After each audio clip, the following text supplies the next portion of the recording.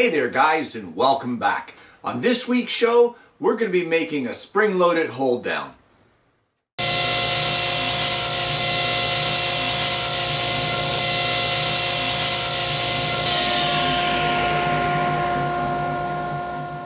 Well, the whole idea started off years ago on my old table saw as a necessity where I didn't have enough hands to hold down a larger board flat against the table saw as well as tight up against the fence. And while you're able to keep it against the side of the fence with your hands or feather boards or that sort of thing, I didn't have the downward pressure.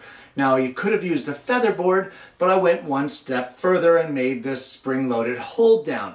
Now the old fence used to have like a T-track in it that I could basically place a bolt in there and tighten it down with a wing nut, and everything worked great. Well, this show today came about because that piece or that spring-loaded hold down is long gone, and I thought that it might be a great idea to share with you guys how to make one for your own. And it all starts off with some 3/4 inch thick pine. Well, the first thing that we need to do is we need to square off the one edge of the board, and that will give us a good reference point for the rest of our cuts. So once we get that board squared off on the one edge, we'll do the same thing for a cross cut to square off the end of the board. Once that's done, we just want to cross cut it to a length of 12 inches. And then from there, set your rip fence to 4 inches wide and cut one piece 4 inches in width. Now there's only one piece left to cut, and that will be a strip that will be 1/16 of an inch thick. And for that piece, you can just cut it from one of the offcuts from when you rip the 4 inch wide piece. So now that you've done all that cutting, you should have a piece of 3/4 inch pine by 1/16 inch by 12. You should have a piece of 3/4 inch pine, should be 4 inches wide and 12 inches long. And now we're going to do a little bit of marking out on this piece. And the first thing that we want is a measurement at 1/2 inch right here, and we just need it in 2 inches on each end of the board. It doesn't have to be too far in. So there you go, one mark at 1/2 inch in here and one mark at 1/2 inch in here. And now we just want to put a mark at 2 inches, just like this. And you know what, I'm just going to use a square here to carry that line forward, just like that, and just like that. And now what we want to do, that we have those corners marked up, we need to start from the 2 inch in mark here at the corner, go right up to this 1/2 inch mark over here, and draw a line. And then we're going to do the same thing on this corner.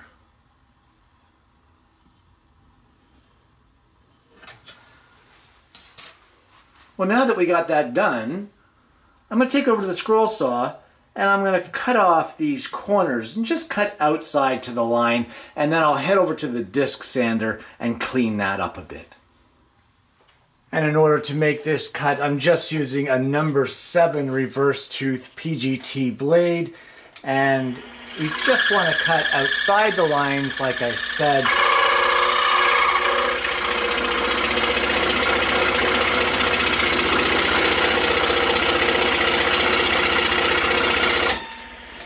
Now you could cut this on your bandsaw if you like. You don't have to use a scroll saw. I'm just using it because it was here and it was already set up.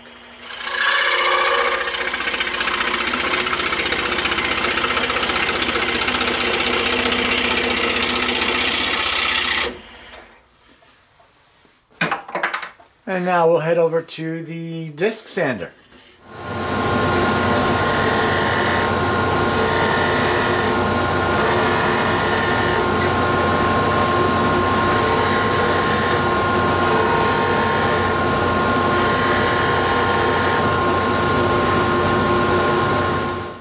So this 1/16 inch thick piece This is the business end of our springy hold down.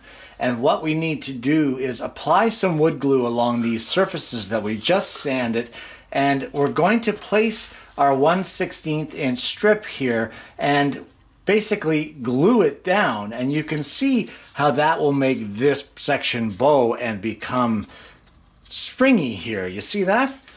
So apply some glue and clamp it down.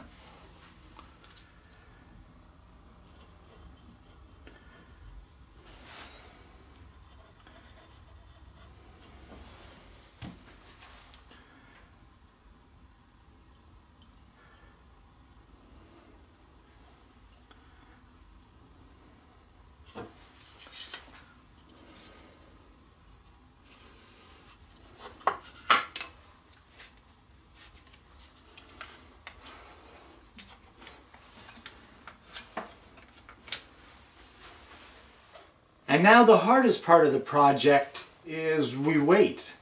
We need to wait for that glue to set up on both sides, completely dry. I'd give it a few hours at least. So I guess I'll see you when it's done.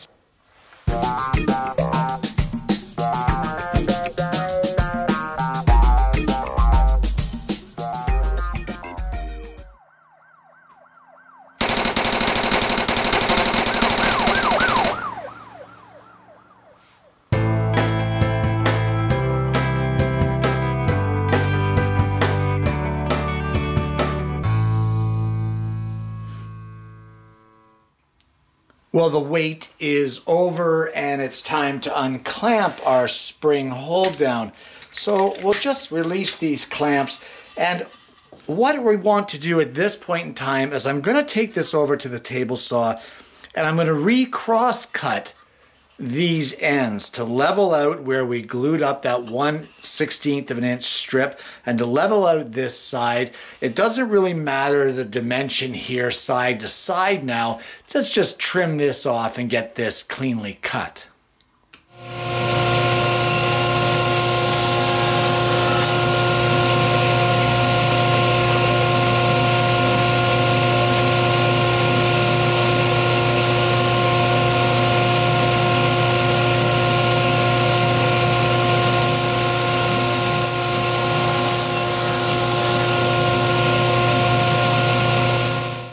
Well, now it's sanding time, and it shouldn't take much, but we just want to sand it a little just to level out the surfaces, so that if there was any kind of indiscrepancy here between our 1/16 strip and our 3/4 board, that will level that all out and make it flush.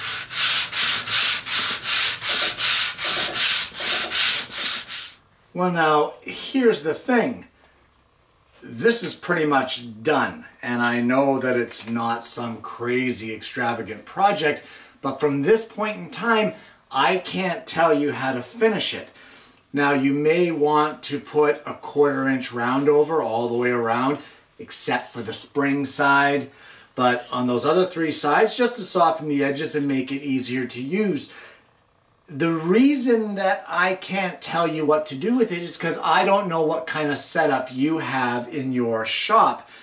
When I used to have one of these on my old saw, before I got the one that I'm currently running, my fence on that saw, my rip fence, actually had a T-track built right into it. And for that, I was able to put a vertical 1/4 inch groove in this spring hold down, and that housed a T-bolt with a wing nut and a washer on the other side. So it was adjustable top and bottom, and anywhere along the fence that I wanted to, just by maneuvering it, tightening down a wing nut, Bob's your uncle, we were good to go.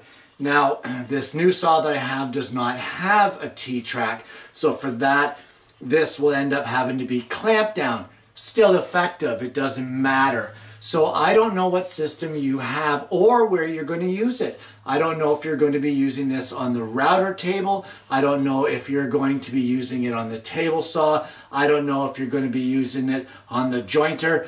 I have no idea where you're going to use it. I don't know if you're just going to sit there in your shop and go boing, boing, boing, boing, boing, boing, boing, just because you like the sound it makes. I have no idea. So guys, you're going to have to figure out yourself at this point in time what the next step is and how it best suits you to make it usable for your shop.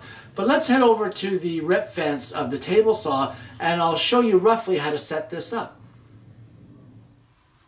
Well, let's just say now that you want to rip this board, which happens to be one of the offcuts from the stock that we made the spring hold down with. So obviously you will set your fence wherever you want it. Let's just say it's going, you know what, let's do it here so that we can pass the blade without actually turning the saw on.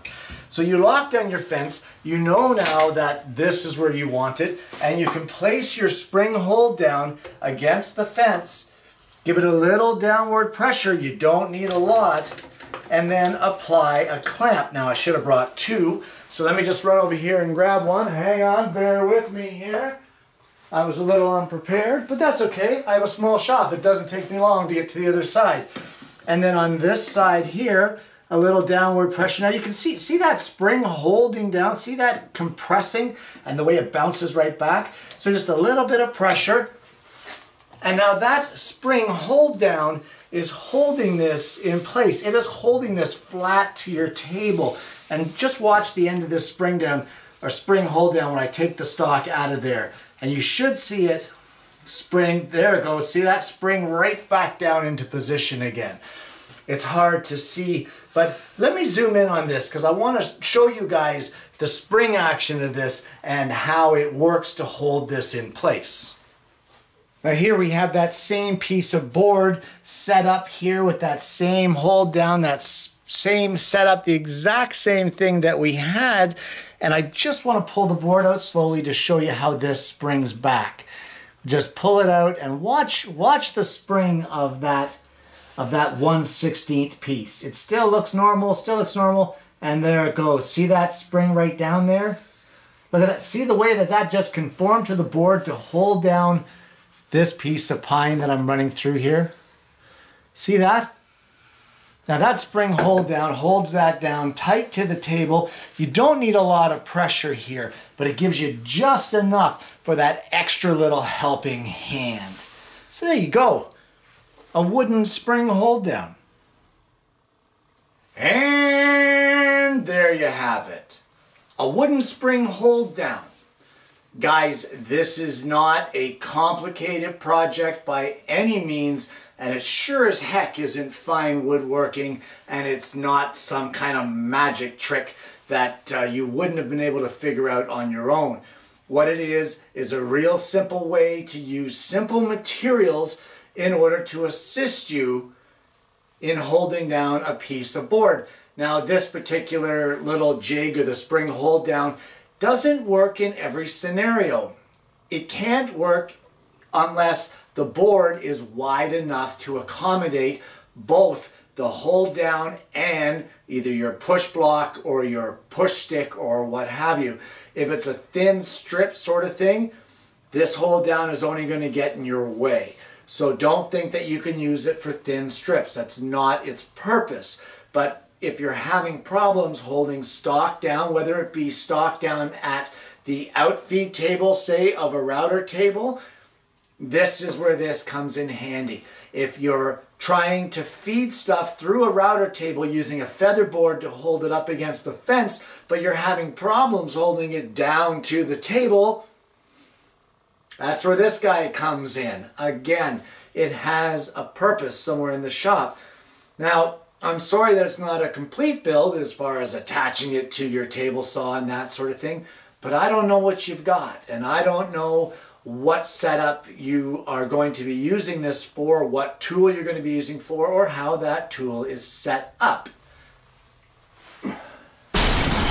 So, you need to figure that out, and that's all the fun of woodworking, guys, is figuring out the problems, figuring out how to make it work for you. Not for the other guy, but for you. Guys, this is a fun project. You can whip it up in a few hours if all you need is that spring hold down. And you know what, they're pretty much disposable. With cheaper wood like pine, where I made it with for this build, I mean, if it gets wrecked up in 6 months, I think it was all of about 35 cents worth of pine. Try getting a spring hold down from one of your big box stores or the woodworking supplier for that kind of money. It isn't going to happen.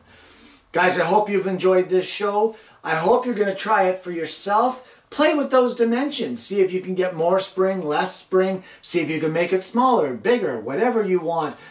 These measurements are not etched in stone. Twist them, play with them, and make them your own, guys. And I hope that you're going to try that out. I also hope you're going to join me again next week for yet another woodworking video.